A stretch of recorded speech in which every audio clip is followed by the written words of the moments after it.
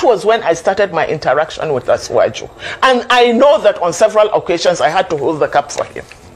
So even then. And then everybody saw what happened when Asiwaju was given the flag. Our honorable chairman, or their honorable chairman now, Abdullah, had to help him to hold the flag. Everybody saw it. Come on.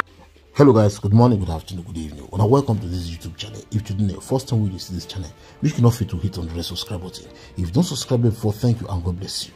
And if you didn't know, first time you see this Facebook page, pick in this blog, make enough to like and follow this page for more videos updates to come your way. My people, wonder shall never end. You don't end for Bola Ahmed Tinubu. You don't finish pata. Guys, take your time and watch this video. Make una hear from Tinubu ex-campaign director Najatu. Don't spit out everything concerning Bola Ahmed Tinubu. He said Bola Ahmed Tinubu talk say even though he become the president of Nigeria, he no go do nothing for Nigeria. He no go do shishi. He no go make Nigeria better. He go do worse past Muhammadu Buhari. Guys, make una watch this video. All the truth wey be say yes, una need to know. Now inside this video today. Guys, share this video. Not just watch and go. Share this video. Let this video go viral. When I see the reason we talk, say we don't need APC government, we don't need PDP government. They be the same people. Guys, this woman let us know, say Shetima and Ali Modu Sheriff. Now they be the people who want rule Nigeria, not Bola Ahmed Tinubu. They just put Bola Ahmed Tinubu for front. Make it just the run, follow them. But the people who want rule the country now Shetima and Ali Modu Sheriff. When I know that this woman, if they expose them, say Ali Modu Sheriff and Shetima, now they be the grandfather and everything about Boko Haram bandit for Nigeria. Guys, take your time, watch this video. But please share this video for me. Not just watch and go. Share this video. Tinubu has been exposed. Finished. Pata. Tinubu don't lost 2023 election with this video. Watch this video. Then will they come back? APC Presidential Campaign Council. Ajia, good morning, and thank you very much for joining us on the morning show. Hello, good morning. Good morning. Well, Ajia Najatu Mohammed, do you accept your characterization as a mole in the APC? Because the APC is that you are a mole, and you have gone to where you came from. And secondly, do you feel vindicated by what happened in Abeokuta yesterday, where the candidate of the APC accused the Buhari administration, either by way of innuendo or by suggestion or directly with reference to powers that be, that Naira redesign and fuel scarcity, those two major issues faced by Nigerians, have been designed to sabotage him? In the first place, there's a difference between the Tinubu Campaign Council and the APC. Only the APC could have had the right to expel me from the party, not the Tinubu Campaign Council. The APC doesn't belong to Tinubu. And I gave my resignation to the chairman, somebody that I have a lot of respect for. Not just that, but they know how hard and where they have gone from pillar to pole to beg me to please come back. But I can't go into personal issues, because when you indulge in personal issues, personal insults, you are not only condescending, but you are diverting attention from the main issues, the main problems that are bedeviling this country. So I don't want to waste my time on them. But I want to stand my ground that I left because Tinubu is incapable. And I have been vindicated yesterday. Everything about Tinubu is about himself. When he wanted to contest, he said it's his turn. He wants to hold the knife that will cut the pie. It's not about the country. It's about him, his ego, his corruption. It's all about that. His control, his material control and the psychological control of the people of this country, but particularly the people from the Southwest. I have heard him when we were in ACN saying that when he sleeps, the Southwest sleeps. And when he wakes up, the Southwest wakes up. That is his mentality. It's like an emperor mentality, which is very wrong. However, to be very, very serious, when he begged me, and Falake begged me to go into the campaign council, I rejected. They know that. I didn't want to go into the campaign council, but they begged me. Tinubu, it's still ringing in my ear. In the name of Allah, Hajia, in the name of Allah, accept this appointment. I said, sir, I will not accept the appointment until you tell me what you have for us up north. He invited me to London. I went to London. I sat with him for 2 hours. Most of the time he was sleeping. I asked him what he had for us up north, because we have extremely serious security problems. He told me that he didn't have anything. I said, sir, you mean that you want to be president and you don't even have a blueprint? He said he doesn't have a blueprint. He doesn't have a blueprint, according to him, because if I have a blueprint, I'm quoting him now, then I might be killed, and because I'll be stepping on too many toes. I said, sir, in that position that you are looking for, you don't think of death. You don't think of assassination. Anyway, that is gone. But I've been vindicated yesterday.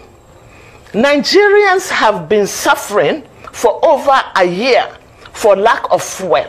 And more Nigerians are going to suffer and are already suffering for the fact that they give a very short notice and make the new notes unavailable. So Nigeria now will have to resort to trade by barter. Tinubu did not say anything. All he's thinking of is the bullion VAM that has been made available for him to buy votes. I've been vindicated, alhamdulillah. All right, well thank you. And you know, sir, Please go ahead. All right, go ahead. Ahead. Yes. Yeah, so what I'm trying to say is this. Nigerians should be focused. We have a very, very serious problem. Nigeria is at the brink, especially as it concerns security. You must have an enabling environment in order to do anything. So you cannot take someone that is virtually senile and another person that has been associated on several occasions with funding terrorism. That is Kashim Shettima. Kashim Shettima, we should not forget Kabiru Sokoto. Kabiru Sokoto was one of the most wanted terrorists, and he was found and arrested in his house. Let us understand and let us not forget, this terrorism, this banditry, this carnage is not just happening by mistake. It's a multi-billion-dollar industry. A multi-billion-dollar industry because it takes a lot of money on defense budget. It has a lot to do with the sale of drugs.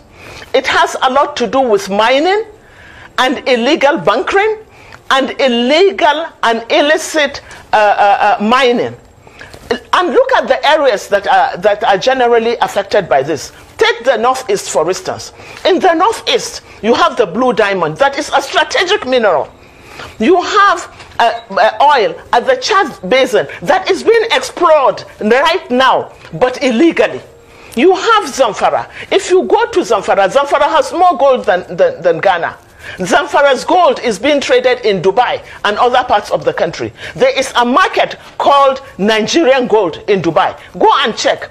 So who is doing this mining? Most times they are the governors, the people in power. They are the ones doing it in connivance.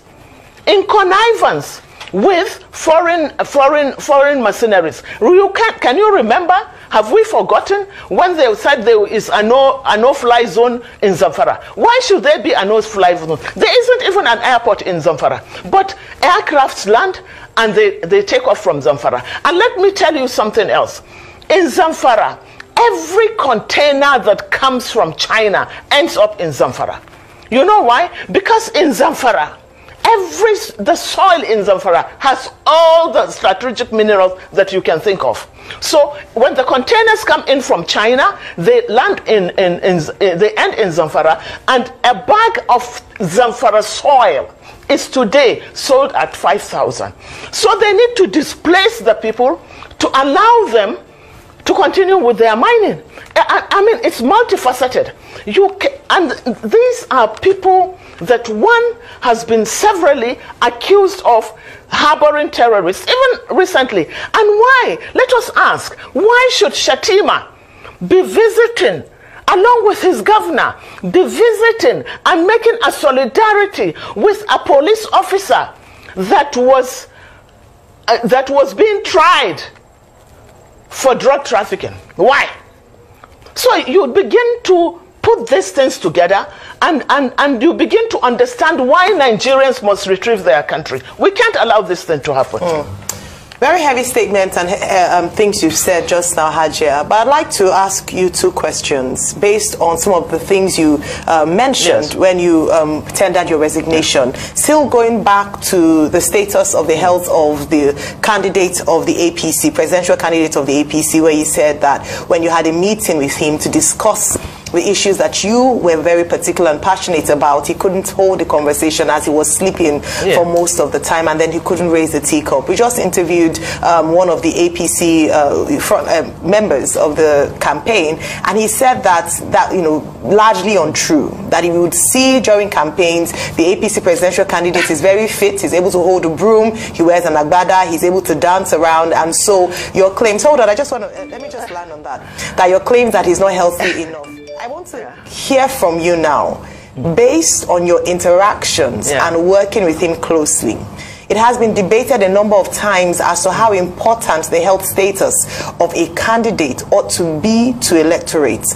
I'd like you to expand a bit more on that. And then the second question I have for you is based also on your resignation letter, that political parties do not have, in Nigeria currently, do not have ideological differences. And so you were tired of playing in places where people didn't have any ideology. They were all the same. I'd like to understand, you know, what that statement means, and then what it means for your future in the politics of Nigeria.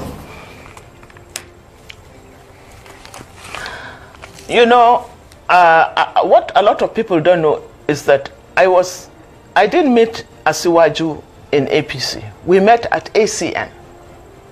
I was ACN, I didn't go to CPC. I keep saying, I am the first person to start Buhari's campaign. They are still living on my structure, the Northwest. That is one. And any time we try to make an alliance, particularly with the Southwest, we started with the G4. Ojikalu, Buhari, Atiku, and Asiwaju. This is as way back as 2007. In fact, it was 2007. And it was always Buhari that opted out. He didn't want the alliance, for reasons best known to him. Because he did not want a contest in which he will not be the sole candidate. And he did not want a contest that people will not step down for him. So we did that once, we did that twice, we did that. On the third time, I said, I'm not going with Buhari because I'm not his slave. I decided to stay with the ACN. That was when I started my interaction with Asiwaju. And I know that on several occasions I had to hold the cup for him. So even then. And then everybody saw what happened when Asiwaju was given the flag. Our honorable chairman, or their honorable chairman now, Abdullah, had to help him to hold the flag. Everybody saw it. Cameras don't lie. But you see, madam, what bothers me is not so much his physical health. There was a president in America that sat on a wheelchair and ruled from a wheelchair. But when you are mentally deranged, it's unacceptable. Because you can't decipher, you can't think, you can't do anything. You go to sleep any day, anytime. See what is happening in Cameroons. Let me tell you, in Cameroons, they see their president about in 9 years, they see him once. And they still accept. Nigeria is not Cameroon. Nigeria is not Southern Sudan. We are far more sophisticated than that. So that is for that. And then the subsequent question you ask, yes, I stand by it. Look at the manifestos of all the parties. The only one that is different, to be very, very honest, is Not the Labour Party as a Labour Party, but the Obi as a movement. However, all the political parties have no ideological difference. And what I'm saying is this, because politicians have shuttled, including Peter Obi, they shuttled from one party to another. Tinubu was AD, then AC, then ACN, now APC. Buhari was APP, then AMPP, then CPC, and now APC.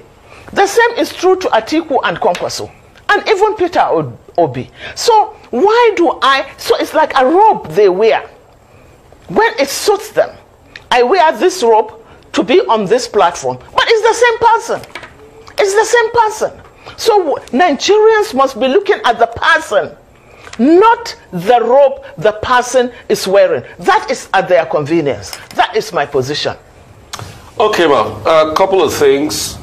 Some will argue and challenge that, yes, you say he's mentally deranged, prove it medically, you don't have his health records. That's what some will say to you frontally. Second, no, hang on a minute, ma. Please, let me just finish this assumption. Secondly, a lot of people will also argue with you when you say he says he's got nothing to do. He's got a manifesto out that talked about what he'll do as regards insecurity. Third, in one of your statements, you said Tinubu and Atiku are the devil at the deep blue sea, that you rather go to the deep blue sea in Atiku. Yeah. But he too carries a lot of his own baggages, which you are aware of, which has been spoken about. Yeah. And when you look at this, people will say that all of this you are saying is just sour grapes. Because why did you wait till now before you left? And you too, you cannot say you're not benefited for the APC government you claim has failed. And you had benefited from them up till now.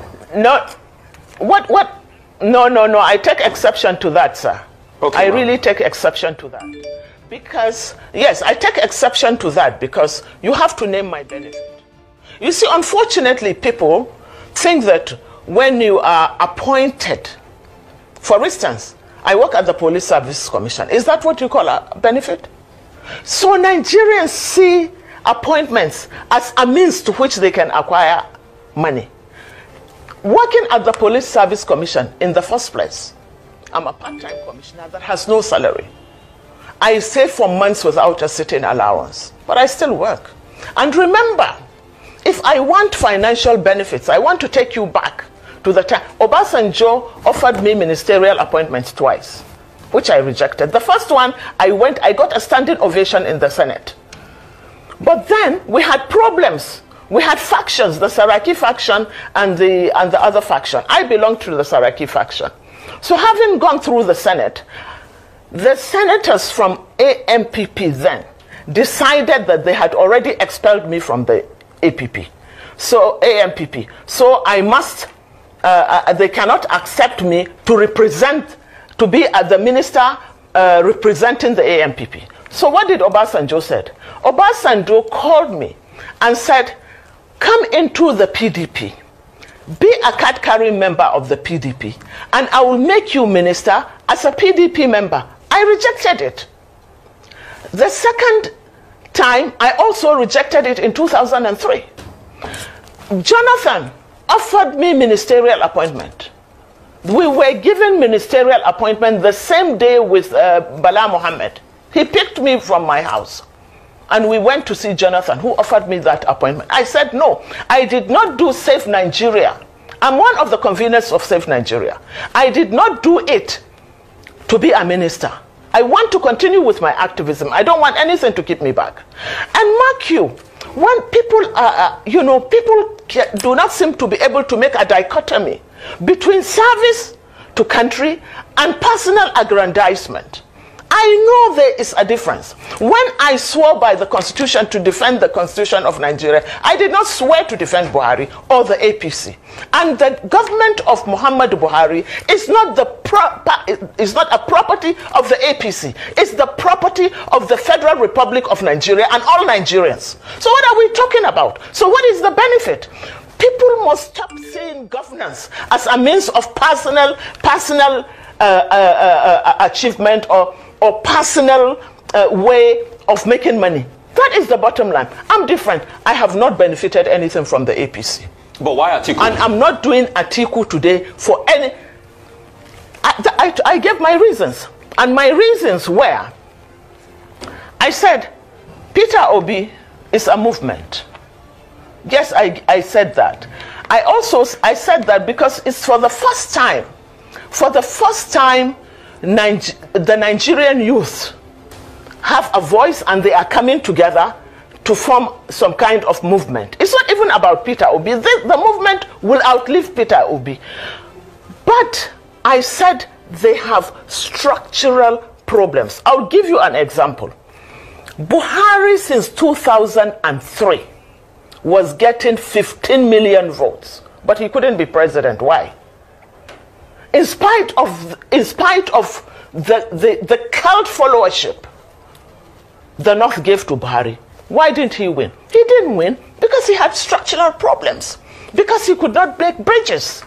It took the alliance that he had rejected severally, with the Southwest in particular, that he was able to become president. That is the only reason. And what I'm also saying is that I have no luxury of time. There is no luxury of time. That is why I said I had to choose between the devil and the deep sea. And then, as far as Kwankwaso is concerned, Kwankwaso did a great job for us in Kano, especially in human development. I think the best thing that anyone can give to anybody is education. Because that is why most governors withdrew education from our schools. They withdrew education from our schools because they want this sea of energy. Able-bodied men, they are like uranium. Our kids are so energetic. They are like a virgin uranium, which you can use either to generate power or to make into an atomic bomb. In this case, our youth have been denied education, so that they are perpetually cannon fodder for rulers, especially our governors. You understand? So that is why I said I had to choose at this point in time, and I made it clear, explicitly clear, that I don't belong to the PDP. In fact, I said I am partyless. I'm partyless because there are candidates in other parties that I feel I should go and support. So if I say I'm in the PDP, then I will have problems. It's like from frying pan to fire. I need you to yes, I can assist us to some clarifications. First, you said on this program that the candidate of the APC, Asiwaju Bola Ahmed Tinubu, is mentally deranged. That's a very strong thing to say. Yes. No, you can't say yes, because if you look at Section 131 of the 1999 Constitution, Section 131, listing the qualifications for anybody seeking the office of the president, says that, look, the person cannot be of unsound mind. That will be a ground for disqualification. Now, having made that point publicly, you may be called upon to come and prove it. And we are not the ones to go and prove it, because you said it. No, hang on a moment. Hang on a moment. This is okay. Okay, that's one. Number two, at what point did it occur to you that this candidate, you have issues? You accepted position as director of organizations. You were part of the party from 2015. You supported President Buhari. Just now, just about 30 days or so to the election, you then come around and you say you think your candidate is mentally deranged. That's a very strange thing to say. And then finally. Yeah, I know. I want a third thing I want you to clarify. A third thing I want you to clarify. Yes. The Tinubu camp, speaking through, I think it's Mahmoud Jega, says that, look, that you were sacked, that you didn't resign, that you were sacked for incompetence and being very quarrelsome. And your quarrelsomeness has also been indicated. I'm quoting Mahmoud Jega, I'm not the one making it up. And that your quarrelsomeness even led you to resigning from the Police Service Commission. I just want clarifications on all these 3 points. No. I did not resign from the Police Service Commission. Okay. You see, it's really unfortunate Mahmoud Jega should tell us who bought him a house recently in Abuja and why he joined that team. I'm just leaving that with him. However, let me answer your questions. You see, this is a country, unfortunately, that is bedeviled with so much corruption. If Asuwaju were not what he is, with stupendous amount of money to bribe everyone from the courts and everything, he will not be contesting elections. Because from his name to his school to his health, everything about him is based on lies, and nobody wants to prove that. Nobody wants to prove that because everyone is bribed to say what they want to say. However, Nigerians can see. They see him every day. The last clip I saw of him is calling Atiku the governor of Anambra State. For God's sake, what else do we need? We don't need a doctor to tell us that. We don't need a doctor when somebody is blah blah blahing. We don't need a doctor to say it. Look, people must understand that ill health, dementia, is a natural process of human being. It's nature. It's not as if it's his fault, but it's also not our fault. So we don't have to accept somebody that cannot decipher. That is the truth. You understand? So I am still insisting. And at what point did I resign? I told you from the beginning that I didn't want the appointment. Asuwaju begged me. He begged me. He said, in the name of Allah. This was what he said. Let him deny it. I didn't want the appointment. I didn't want to be part of it. Look, I'm a businesswoman. I'm not a politician that makes money out of politics. Go and look at my history. If I want to make money out of this blood money, I would have made it long ago, but I don't want it. And he must, Asuwaju. Okay, why is he not going into debates? Why is he not allowed to talk even in rallies? You know what they do in rallies now? What they do is say, let's dance. They start dancing. It's an insult to Nigerians. Even if it are lies, please lie to us. Lie to us about what you want to do. Why is he running away from debates? He's running away from everything. He went to Chatham House. He was asking others to answer questions for him. And Nigerians accept this. Why was he saying that? If he could answer, if he could think, if he can decipher, why is he allocating questions to other people? Are they the ones that Nigerians are going to vote for? I stand my ground. Yeah, I stand my ground. All right. Okay. So just let me ask you with regards to your statement around the fact that Bola Ahmed Tinubu bribed his way into winning the APC presidential primaries. In fact, you did allude in a recent interview to the fact that the vice president of the country, Professor Yemi Osinbajo, would have been a better candidate, but for the powers that be, using his terms, in the Lagos-Ibadan press arrangement. That was what made it impossible for him to emerge. I'd like you to give a bit more clarity on this, because you just talked about Mahmoud Jega being given a house. Are there other inducements that had been given to APC leaders to ensure that Bola Ahmed Tinubu emerged as presidential candidate? You see, let me tell you about the fallacy of the Nigerian press and the generality of the Nigerian elites.